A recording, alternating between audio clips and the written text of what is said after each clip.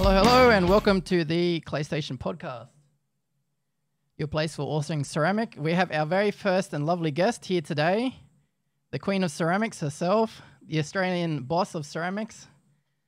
I'd love to introduce her to you. It's my pleasure, it's my honour to have as our very first guest on the show today, Janet DeBoos. You're very welcome to the show. Thank you very much for coming. My pleasure entirely. Excellent. Luckily, I just got the kiln turned on. Oh, that is good timing. I was hoping the timing would be okay during the day for you. So it's great. It's good to have you here. I'm glad all of our recording stuff's working good now, because I had a long time ago, I had an interview with you and Craig, and I thought I was recording our interview, but nothing worked. So I'm glad everything's going well now. Okay, so let's roll into this. I think you did get the memo, the questions, some of the questions I forward through to you. Yep. Yes, I did a lot. Excellent. Okay, so first let me tell a bit about yourself. Whereabouts are you from? Where did you grow up? What was your childhood like? It's a big question. It's it's not that far back.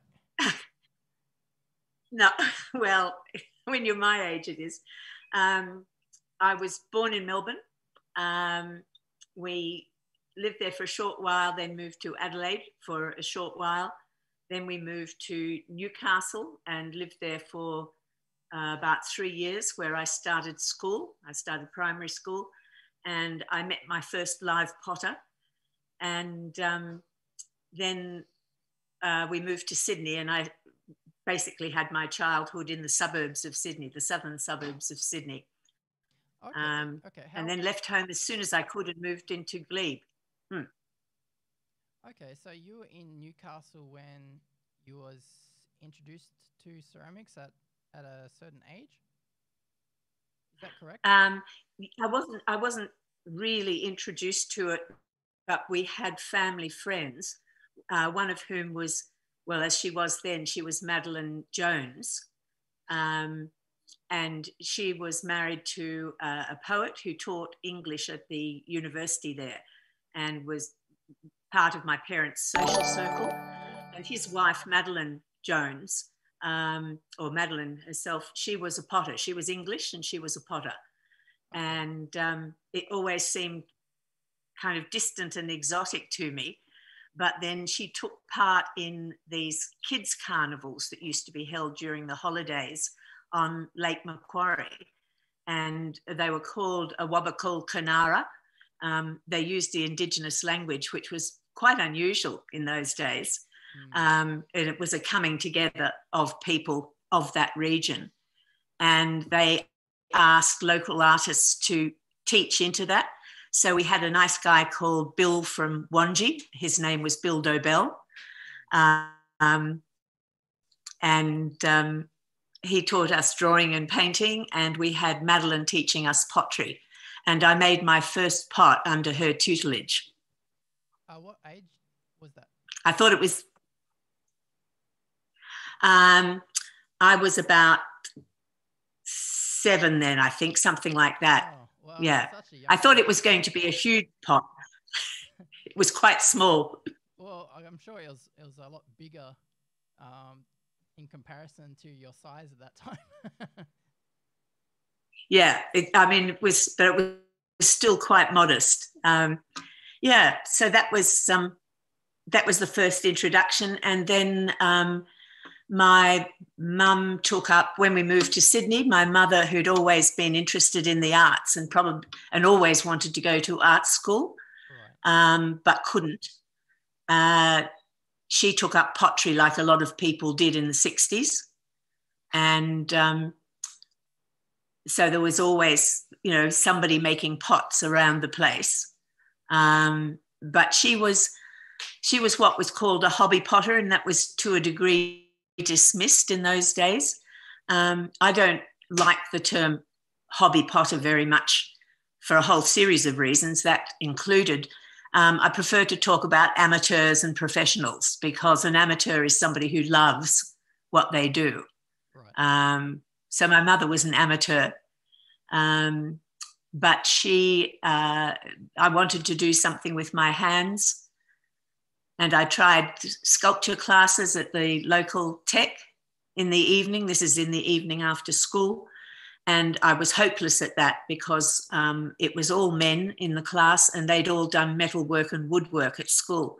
So everything stuck together, but mine fell apart. And so my mother said, why don't you try pottery? Come along to pottery with me. You know, by this time I was in my teens, you know, and going to a class with your mum was pretty daggy.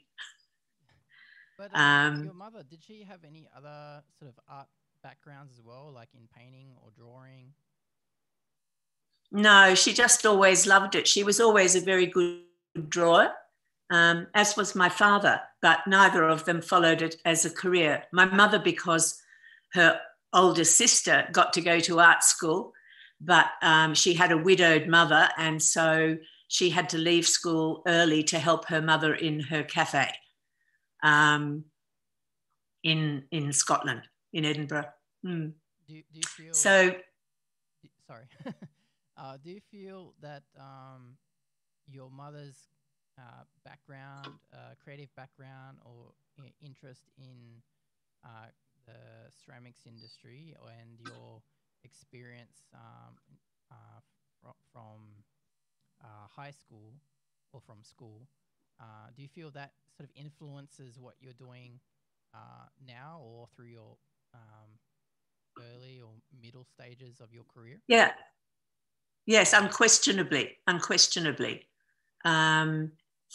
Because I've done quite a lot of teaching, on and off, in and out of teaching, but I've always valued those people who go and do classes at institutions and never really get to be professionals, but many professionals start out with those classes, and I think they're enormously valuable. So I've always loved teaching them, and I continue to do that sort of stuff. You know, I've been involved with the local one teacher school out here in an art project that they did, and I've taught classes for kids at risk who come to a horse riding outfit nearby. And I think that putting back into the community, because if you consider the structure of our community like a triangle, you have to have a very broad base for it to be robust and continue to function well. And I think we have an obligation, those of us who have had the benefit of having, been able to develop professional careers, put back into essentially fertilize the soil. Yeah, that's correct. That broad foundation steers towards a pivotal direction, doesn't it? Yeah. So with your own direction, did you initially get training under... Your voice is it's disappeared now. Sorry about that. Might be my connection. So I do apologize about that. That's okay. In terms of your direction from an early age going forward, did you get training or guidance under a particular person, like an apprenticeship, or did you go through a very academical direction, or do you feel that you're very self-taught step by step throughout the way? Yeah, I think probably none of those. I really stumbled into it by chance. As I said, I went along to tech classes that were evening classes, and I was still doing those when I was at university doing a science degree. And I must admit, I had fairly base desires then. I mean, I wanted to be with the cool set, and pottery was very cool. And it still is. It still is. It's cooler now. But there were a lot of really interesting people doing those evening classes. You know, there were architects and designers and people who had professional lives that were quite outside my sphere of experience, and certainly outside, you know, what I knew generally. And then they were all very keen on pottery too, and they said, we've just found out there's a special glaze course being run in East Sydney Tech. It's going to be run one night a week by Peter Rushforth. And they said, do you want to come with us to that? You know, did I ever want to? I would have gone anywhere with them. They were such a cool set, even, you know, a glaze class. And so I went with them, and it meant I got a lift in and out in a sports car, which was pretty cool, because we lived about 10 kilometres away. And at the end of the course, Peter Rushforth said, what are you going to do next year when you graduate? And I said, oh, you know, I don't know. I really don't know. I'm not sure. I'd done prac teaching. I wasn't sure I wanted to do science teaching. And he said, why don't you come and study ceramics full time? And so I owe it all to him. I thought I couldn't think of a good reason not to. Wow. So I did. So he was like a first major, like, or sort of like a influencer or mentor in your life at that point? Yeah. Yeah, he continued to open doors for me. I was very lucky in meeting him, and the fact that he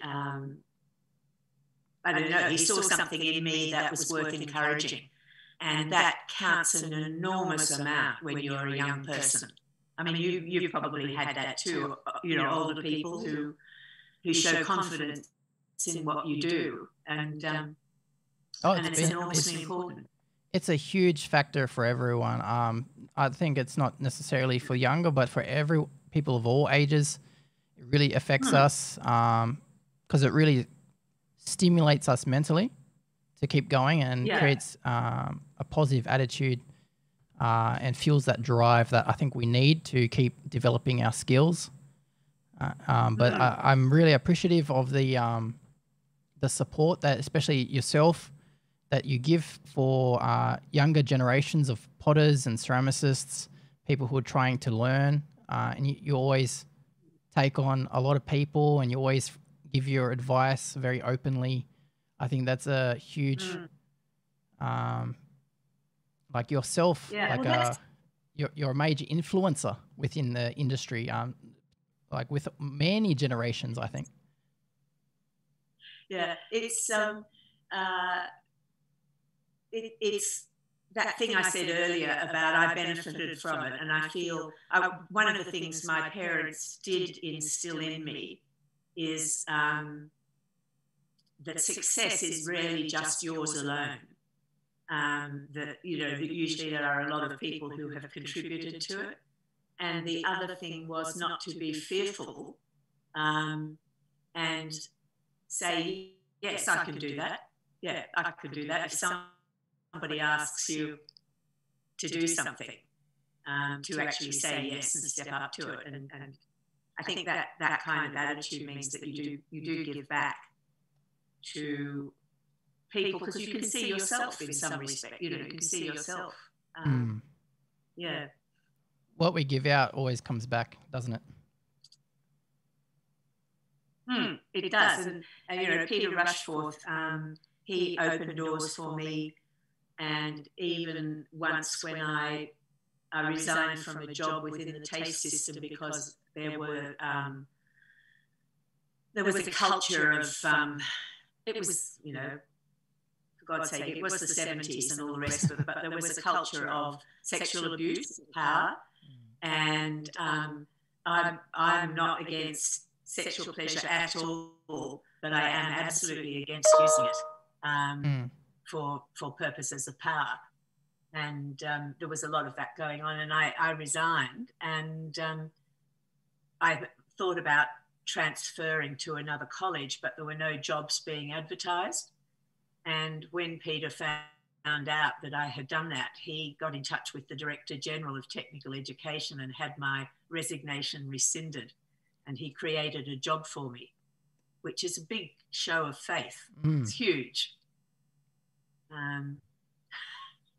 Yeah, so it was, so he's done a number of things like that when I've probably behaved, not impetuously, but, you know, done something on a principle. Yeah. That's a very huge, and, you know, leap. It was, yeah, big thing. Yeah, a big thing. And so you build up those sort of relationships. I think that's one of the reasons why I find, you know, in China, I found doors have opened as well, because it's essentially a Confucian society. Everybody gets hung up on that it's a communist society, but the society itself is run on Confucian lines, and it's built on trust. You know, business is built on trust, and it's, people worry about things like, you know, they say, you don't have contracts with the factories, you know, you don't have a contract, a written contract. And I say, no, because I've never, you know, never demanded one. I've never been abused. And they would do anything for me, and I would do anything for them. You know, that's fortunate, but it also is partly behaving that way with yourself, taking risks, and doing something that's not necessarily what the pundits say you should do. Becomes a very positive business relationship, doesn't it, between employer, employee.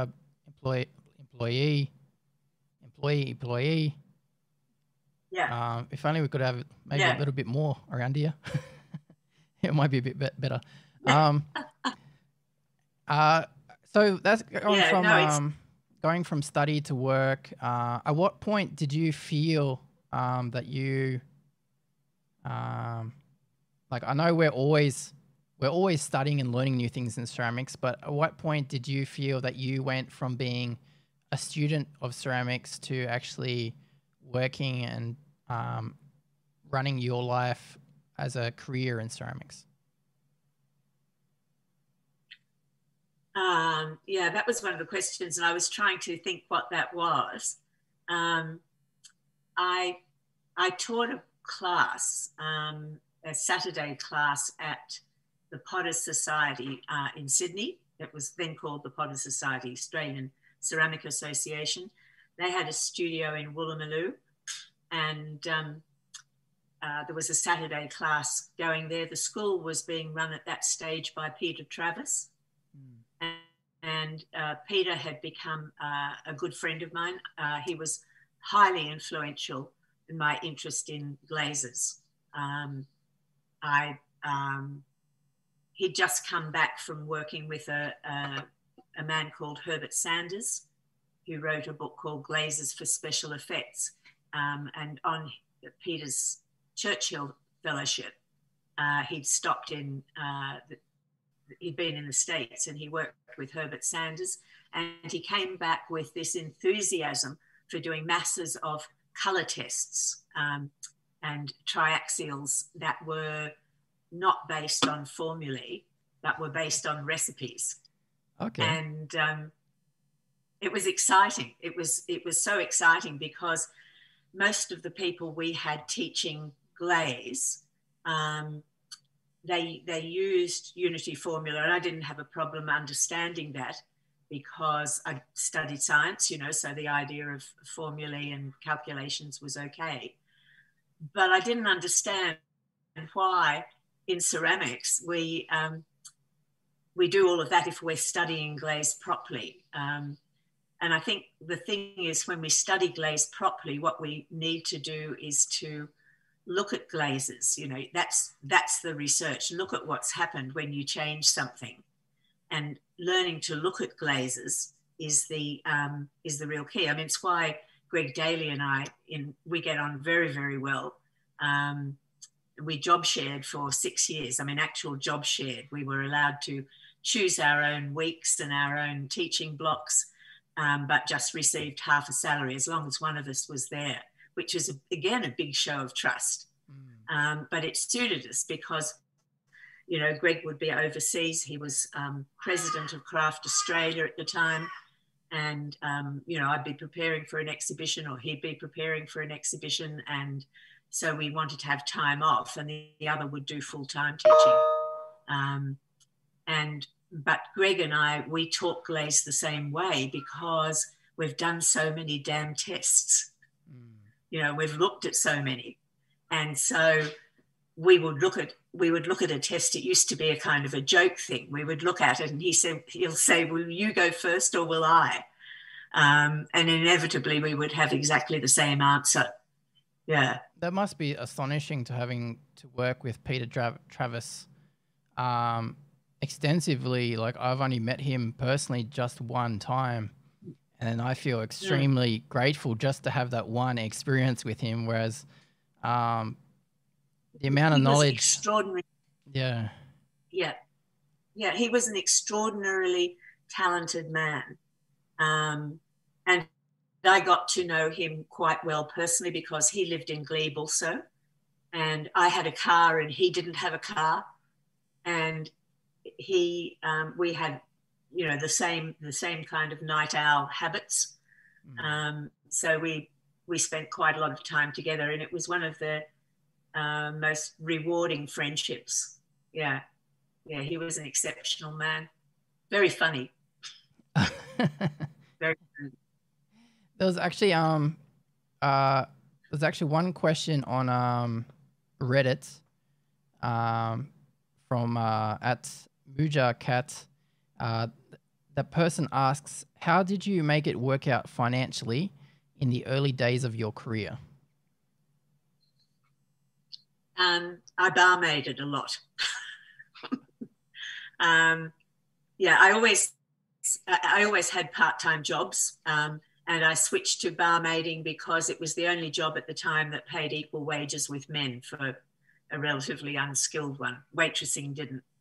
And then, as I said, I applied for and I got a teaching job on a Saturday doing a class there. And then I was making a few pots, you know, and selling a few, but not really making a living from it. And there was a woman who'd been in the year behind me at East Sydney called Helen Gulliver. And she was very, very businesslike about her career. You know, they had money enough to buy a house, which she used as a studio, a small house in an area where they were cheap at the time. But it was not so far from where she lived. And she had a kiln there, and it was an electric kiln. And that was regarded as very, you know, kind of, well, you know, it must be hobby ceramics, you know, if you've got an electric kiln. But I used her kiln a lot. And I craved an electric kiln of my own. Anyway, I had a share in a block of land up at Mudgee, it was a 500-acre piece of bush, but I had friends next door who had a farm, and we decided that we would run summer schools up there. We thought that would be good. And I'd started doing a little bit of TAFE teaching at this time, so there'd always been a little bit of teaching around. And I was teaching in Canberra at the time. That was the only place where there was teaching available. And again, that was a door opened by Peter Rushforth. And we decided we'd run these residential summer schools. So people came and camped, and we built a kiln. They were 5-day schools, and we built a kiln, made the pots, fired the kiln, and opened it in 5 days, a wood-fired kiln. And the first, I always got someone who was good with wood kilns, and the first one was Bill Samuels, whom I had only just met. I didn't know him well, but I asked him if he would come and teach it in one. And the way we ran them was that we would just split 5 ways the amount of money that we made from it. And he was willing to do that. So I had Bill Samuels build the first one, which was a burry box kiln. And it was a regular burry box kiln, but with quite a big throat and a sort of pit where you could put pots to get some ash. And then we had Steve Harrison. He came and he built a wonderful kiln that, because I said I wanted to have a wood kiln up there that I could use myself. And it was a play kiln. It was big enough for the school, but it had a firebox bigger than the chamber. And it meant that I was sharing house in Glebe at that time with a woman called Terry Wright, who had studied in South Africa. And we used to take pots up there, pack the kiln, fire it, and unpack it in a weekend. And it was fantastic. They are such efficient kilns, the burry box kilns, that I've always been a bit in love with them, although I really like Anagama firings. And Cole Levy's early work, I can still remember seeing that BZN show that was in, I think it was the Westpac Gallery in Martin Place, and just being blown away by that. But I think tackling a lot of things like that were a bit outside the norm at the time, to have people come and camp and fire a kiln was it's a bit hippie, I guess. The thing that I personally love about wood firing is the sense of community that it brings. Yeah, unquestionably, yeah. And then so your experience going from an electric kiln to a wood fire kiln, were you like converted over to being a wood firer, or did you sort of stick to your guns in the electric field? No. What happened was I had a career, I guess, that was largely supported by teaching. That was my regular income. And so I would make work for exhibitions and things like that, but that was variable. But I always wanted to run a production pottery, and I'd never done that. I'd never done it properly. I'd done all these other bits and pieces and projects. And my partner at the time, and my partner, as it turned out, for over 35 years, he was a sailor, and I used to go sailing with him. He did charter work in the Mediterranean, and we did that, and I got study leave to go and study Byzantine pots, and would do it in between, being number one hand and breakfast cook on the boat. And that was all good. And then he gave that up, and we came back to Australia, and we had a baby, and he wanted to be back here with us. He didn't want to go away for those prolonged times, and you can't have a baby on a charter boat when you're trying to run it as a business. So we came back here, and I made pots for a while, and then I had just resigned from I'd been head at East Sydney at this stage, and I always felt a bit of a fraud doing it, because it's about production pottery. It was always about making a living from pottery, and I'd never done it. And anyway, we delivered this boat. Michael oversaw the building of a boat in the States, in Wisconsin, and we had to deliver it to France. So we took it out through the Great Lakes with baby, and I got off the boat in France, and I went and stayed with a friend in Greece. And then Michael, again, was missing us. So he left the boat and came to join us. And we sat there drinking a lot of bad Greek wine and saying, what are we going to do with the rest of our lives? You know, here we are. And I said, well, I've always wanted to run a production pottery. And he said, well, I've always wanted to build a building. So we did. And it was actually a very good partnership because he wasn't a potter and he had studied economics at school. So he understood how, you know, businesses were meant to work. We decided to do it on his property because we had a house on that. We could live there whilst we were building the pottery. And we both did drawings of what we thought a pottery building should look like. And mine was the usual size, you know, conventional box thinking. And he did this enormous building. And I said, that's huge. And he said, but I don't know any one of your friends who's ever said, gee, I'm glad I built my pottery that big. They're always complaining about lack of room.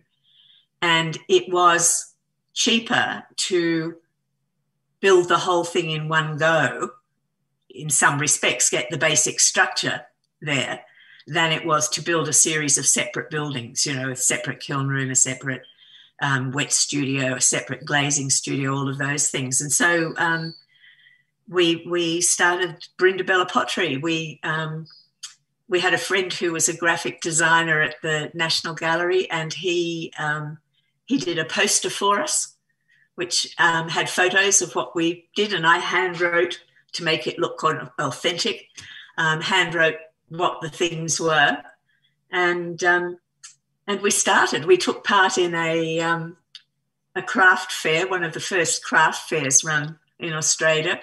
It was held in King's Cross, at a hotel in King's Cross, and we took our stuff up there, and we were such neophytes to it. We didn't realise that when you sold the stuff, you didn't have anything left to show people, and people weren't allowed to take work away with them. You always had to have a full store. And all of the other people there, not potters, there weren't so many potters doing this, but people who sold baskets and textiles and things like that, imported textiles, a lot of them, they had vans parked outside with backup stock. So as soon as they sold something, they would replace it in their stand, but we'd never done that before. So we just sold everything and stood there, but it meant that we got known, which was good. And then we just started making pots, and Michael, so we decided that we would not do any selling from the studio because that interrupted making too much, that we would try to not employ people because that was an obligation. And if you wanted to just up and go away for a holiday, you had to make arrangements for other people. We decided that we would do wholesale only, which was quite a biggie at the time. So we only ever sold wholesale, and we had minimum wholesale orders, which back in those days was very, very rare. You know, we had a minimum wholesale order of $500 initially, which was quite a lot of money back in the 70s. This was early 80s, it was about 82, but it was still quite a lot of money for a wholesale order of pottery. And then we put it up to $1,000 very soon afterwards because it worked so well. And I think having somebody who wasn't a potter enabled me to see through a different lens how you might run the business. Yeah. As a lot of these new techniques weren't really used within ceramic businesses in Australia before, did you try to have some influence from like Japan or Korean or Chinese ceramic businesses, how their studios are set up to how their production and their business strategies are set? No, it never that was something that never even occurred to me, to set it up in that style. And because I was teaching, that satisfied a need to kind of be passing on skills. I think that need is there, I feel that need. And now what happens is I will have, just a small workshop. There might be just 2 or 3 people come and do it. And it's almost like a mentoring, but it might be a specific workshop about glaze, or it might be about particular technique, developing terra sigillata or something like that, throwing. Talking about workshops, you actually have a workshop on this Sunday, don't you? From what I've read. Next Sunday. Next Sunday, yes. Yes, I do. I hope that goes well. Yes. I hope that goes well. Yes, very soon, isn't it? No. It's next month. You're getting me worried. It's next month. Sorry. Yeah, on the it's on the 6th or the 7th. 7th, I think. Of March. Yes. 7th. Of March. Yeah. 7th of March, So if anyone's that's over. listening, but it is sold out. I think it has sold out. Yeah. So it's very good. Yeah, Jane's good to running hear. a second one. Nice. Yeah, no, that's good. It's I think I run workshops quite well, she said modestly. But, So I hope I didn't jumpstart your heart too much. Sorry about that. I was I'm sitting here and I'm trying to draw up a calendar. I have one of these, you see, this is my calendar, and these are the dates and things. And I'm just filling in, because suddenly there's a lot of things on. And I thought, oh my God, have I screwed that up? I'll try not to look too desperate in case Jane sees this. That's all right. Just ignore everything I've said. It's okay. Yes. No, I have to set up a show tomorrow, a joint show in Canberra, and we're doing a floor talk this Saturday. So I do have an obligation this weekend, but not in Melbourne. No, that's next month. I'm hoping I can be involved myself with some workshops this year, but I'll see how that goes as well.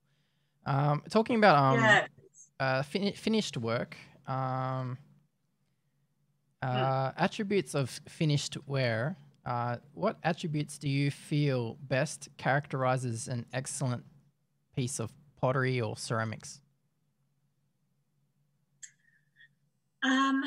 I think it's something that talks to you, and it doesn't appeal to your intellect necessarily, because I see a lot of absolutely beautiful work, splendidly produced, highly skilled work that talks to a host of other people, but I don't want to go home with it.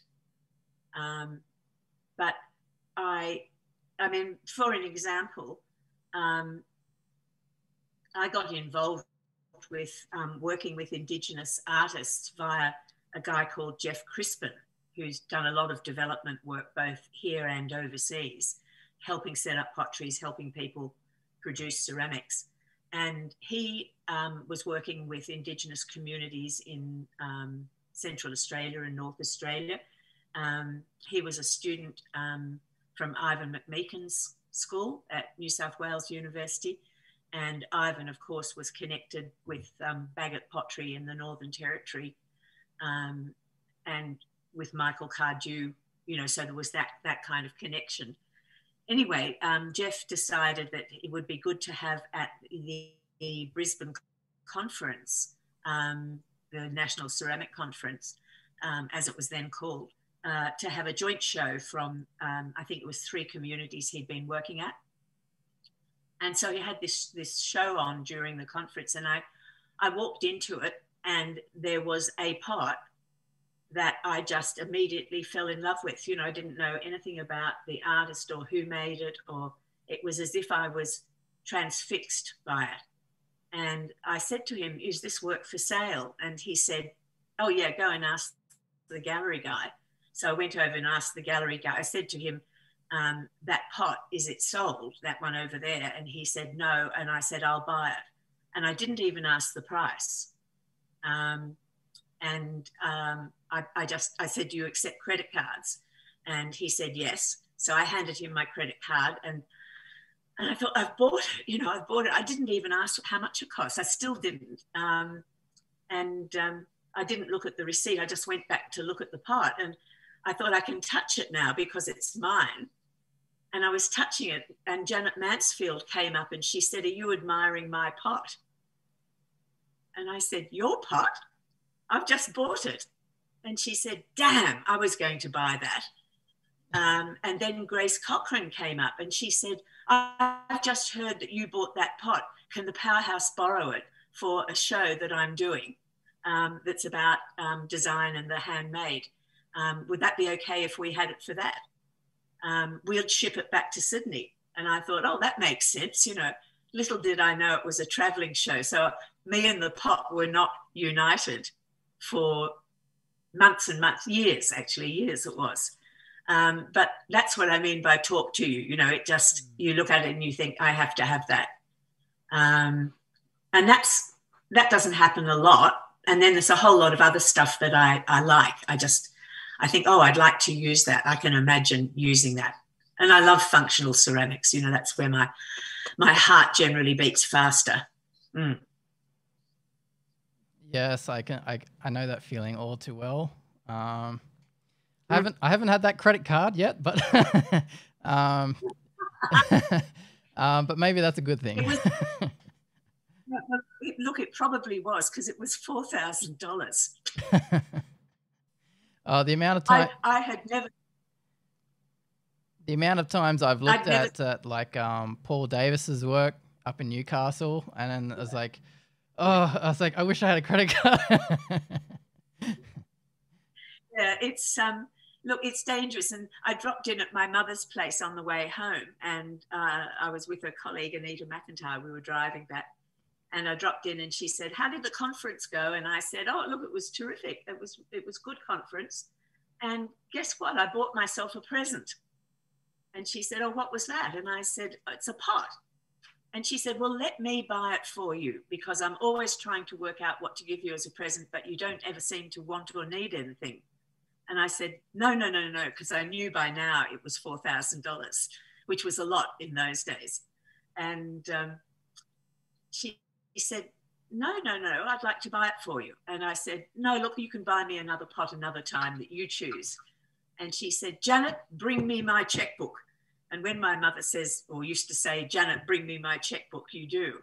And she got the checkbook and she wrote out to Janet DeBoos, and she said, "And how much was it?" And I said, $4,000. And she said, "Oh, Janet." But to her credit, she kept writing. Oh. And it's always been our pot, she had it for a while. It's quite special. Yeah, and the person who made it is no longer alive, so it acquires, more value for me the longer I have it. Yeah, that's one of the beautiful things about ceramics, though. Like the essence of people, the artist, gets passed on through their work. I feel, especially when people devote so much of their time and their effort and their passion into their work, their skills really get passed on. That's just part of my personal feeling, but I think a lot of people share that same. Yeah, no, unquestionably. I mean, they've often been making work for 5, 10, 20, 50 years. And they put all of that into it as well, because you don't get where you are at any without having put in the work. And it's and sometimes it's very, very moving. It's one of my non-pottery friends say they really like coming here because all the stuff, and I have a lot of stuff, otherwise known as pots and other art and craft works, everything has a story attached to it. Everything's got a story. And it's one of the things that I like about it. I use it myself to answer questions about the world. It's how I work out answers to things. Another potter I follow, he describes his ceramics as his children, and when he Right. sells his work, he feels like he's giving away his child. So like a part of him moves on, but must be hard for him to He's sell selling his work. his, his child. Even worse. Yes, yes. Okay, so Yeah. how are you going at the moment with all the pandemic and the COVID stuff going on in the world? Are you going okay? Has it affected you business wise? Like, because it obviously is affecting everyone, but how are you dealing with it? Yeah. Are you feeling okay? No scares? No, look, no scares, and I'm fortunate in that I live in a remote place in the bush, so I can choose to engage as much as I want. Mm. Um, and my daughter lives in town, so I stay with her, and she's quite careful and close. But um, a lot of my life now is spent in other places, working with people in other situations. Not just in my own studio. And I find that stimulating and interesting. And I usually work as part of a team, or there might be a couple of us go and do some project. And absolutely everything for last year was cancelled. Absolutely everything. It was the last thing I did last year was in January, going out to the desert to work at Ernabella Pukaja Pottery with Michael Kiri. That was the last thing I did, last time I went away. And so suddenly all my projects and things just evaporated. Shows got cancelled. There were 3 shows overseas. They were group shows, but smaller group shows. They got cancelled. And suddenly the year was empty, and it was, I found it really, really hard to go into the studio. I found it very, very hard to make work. I mean, ideally one should be making. And I looked at friends who seized that opportunity and went into their studios and amassed work, enough for 2 or 3 shows. I didn't do anything. I did nothing. And it's just now I'm actually I'm rushing to finish work for a show that was started before last year, but got cancelled, which is a collaboration with a Canberra sculptor, Wendy Teakle. And we've read a lot of books, and we have ideas in common, and we thought it might be nice to do a show together. But all of the original intentions about how we might work, and we'd travel backwards and forwards, and we'd go on trips around the country, and it was going to be our 2 different ways of looking at place, which we were both interested in. And she's from a farming community and background, and so she was really interested in the way in which we contain land by putting up fences. And so she uses in her sculptures quite a lot of, barbed wire and fencing wire and things like that, as well as bronze casting and plant material, dried plant material. And we started off coming here, and she came out here a couple of times. They were the only places we went to. It was my place, my studio. And so her work now, some of it in the show, is about the road to my studio, and about my place, my dam, rather than hers, because that's where kind of work happened.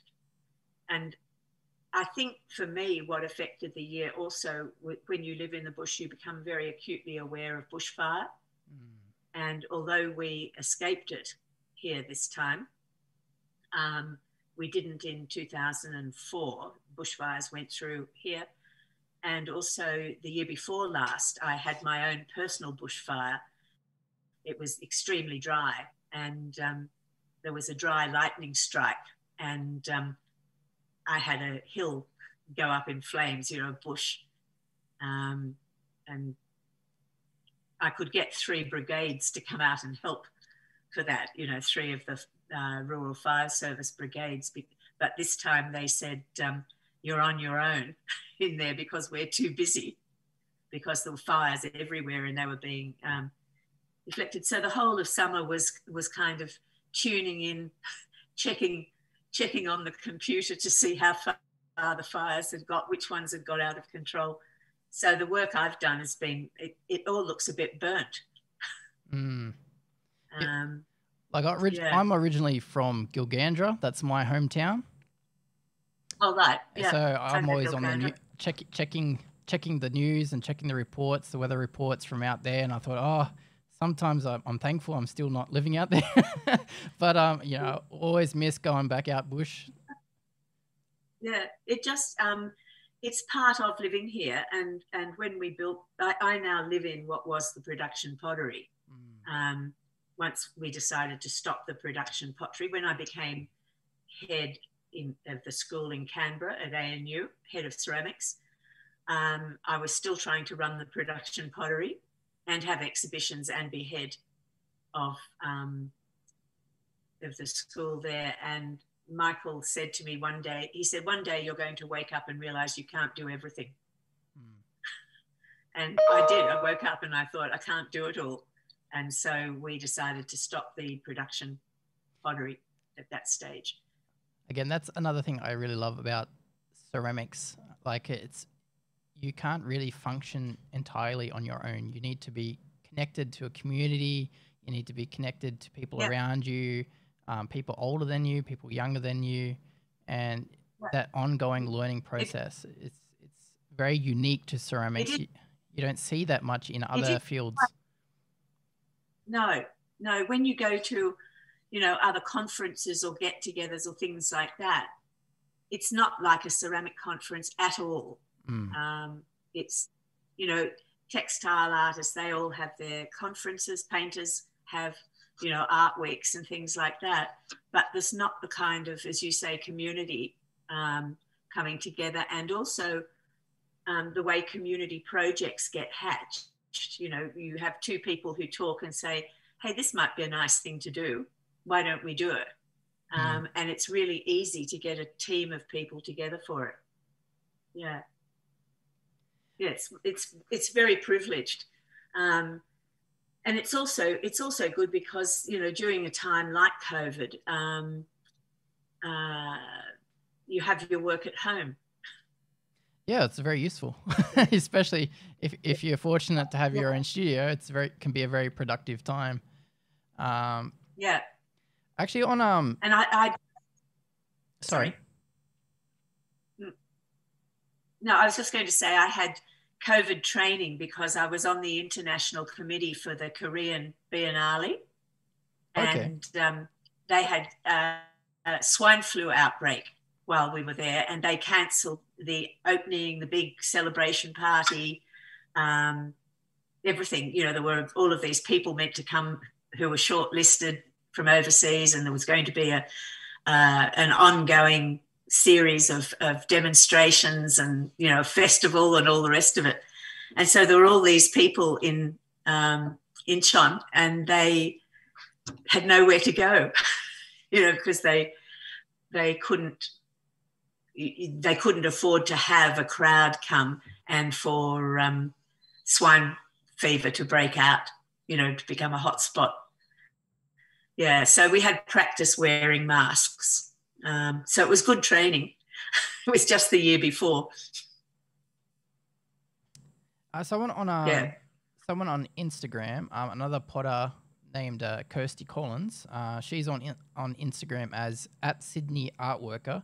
She actually asks a COVID question to you. She asks, what would be one of the many things you have had to learn to sustain your ceramic practice or business to keep going, either pre or post-COVID? I've had to learn to use Zoom. You and me both. And I've had to get used to the idea of doing a lot of stuff online that I might have done in person. But sustaining my practice, I have succumbed to having a facsimile reprint done of one of my books. That's on the urging of a young woman from Melbourne. And that because there was a demand for it and because they were getting stupid prices on eBay secondhand. And it was always intended to be, a small, modestly priced recipe book. So I turned away from a larger project. I was lucky because I did have some, financial assets I could draw on, and I got paid for online things that I did, workshops and whatnot. But basically, if I'd been relying on what I made, I would have been in deep trouble because I was not making. And I found it really hard to just make, for the purpose of, and not quite knowing why I was making it. Yeah. So I'm afraid I'm not very helpful about that. But a lot of people have switched to selling online. They have opened up online shops and websites and things like that. I'm actually having a website built at the moment, and it's all completed except for just one last thing, which I am slow on providing. But I think that kind of direct selling is the way in which you can sell yourself and your wares to the world. And people also are trained more to do online buying. That's the other thing. It goes hand in hand, that we do more online selling, but the public is more trained to do online buying. Yeah, I don't like it as much. Yeah, but as you've shown through your experience, part of going from a hobby potter to a professional potter is learning those skills that we don't necessarily want to learn or are initially not interested, and going out of our shell, out of our comfort zone to learn those skills. And I think this past year has shaken a lot of us up to do those things. Yeah. Yes. I think that's as I say, learning to use Zoom, and I don't like to run my life mediated through a screen. I like phone calls. I don't mind text messaging, but staring at the screen or being conscious all the time of keeping in the frame is it's exhausting, and so you have to learn to do those things, and you have to learn to. I now have got my laptop is up here. It's about 30 centimeters above the table because it's a more comfortable. My neck was starting to get sore. It was getting very sore from having to constantly bend at a funny angle. If people want to contact you, what would be the best way to contact you? I'm quite visible on Facebook and consequently Messenger.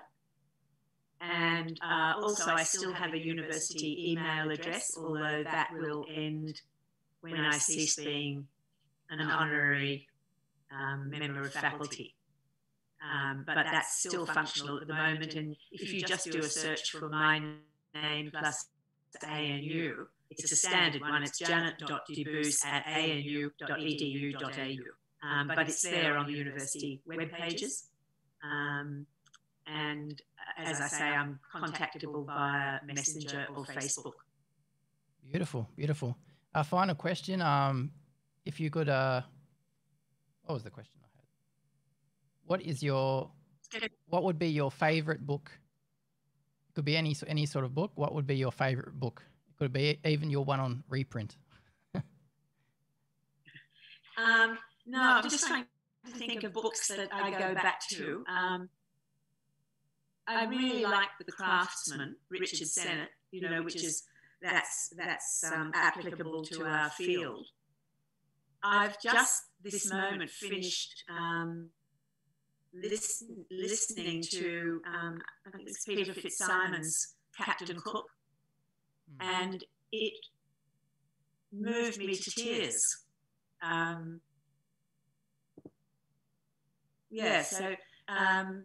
But I think a book like The Hand, and there's various essays and books I go back to that are not anything to do with ceramics. I like Michael Pollan as a writer, and he's written a lot about food and the way in which we produce and eat food. So I guess that's popular science writing I like.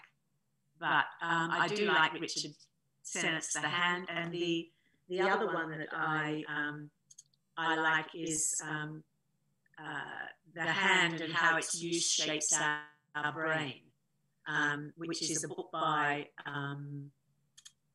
Frank. Now, I always forget his name.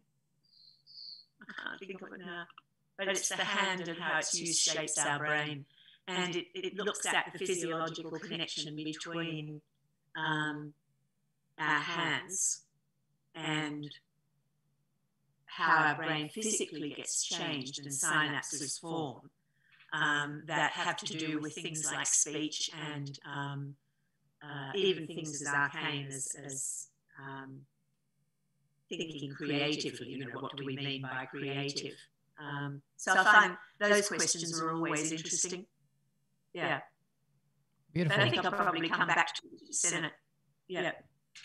Well, thank you, Janet. I don't want to take too much of your time. It's been an hour. You probably want to go and check on your kiln again and make sure it's ticking over, all right?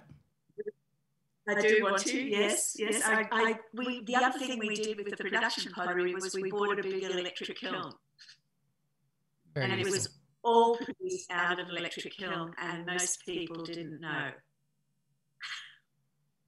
I like that about electric kilns. You can really tinker with them to make them look totally different each time. Well, thank you very much. Thank you. And Thank you. Wish you a beautiful, blessed day, beautiful, blessed afternoon, and hope you continue to stay healthy and happy. And I wish you a successful firing. Thank you for coming on the CLAYSTATION podcast. Thank you, Janet. My pleasure, Sean. Thank you. Cheers. Thank you. Bye.